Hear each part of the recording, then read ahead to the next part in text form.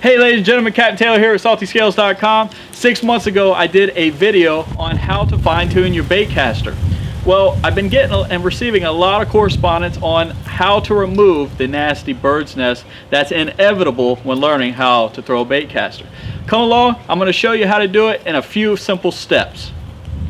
Alright, so the reason, guys, that you're going to get these backlashes is most of the time because your settings are not correct. So make sure you watch that fine-tuning video for the baitcaster.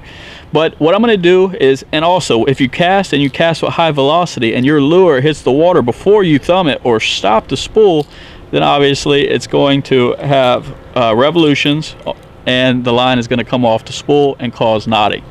So let me show you how to fix it. Alright, so here goes my bad cast. Whew! That looks like something Chris would do, guys. Alright, let me show you how to get it out. Alright, so how you want to do it, once you get to these knots, you can hand pick them out, which takes absolutely forever. Or you could take your thumb, put pressure on it, and just turn the spool, just like this. Alright, now what you want to do is engage the reel and pull out again. Alright, that didn't free it. So you do it again. Put pressure on it, turn it, engage the spool, and pull out. So now I'm free. Now I just came to another one. Alright, so engage the spool.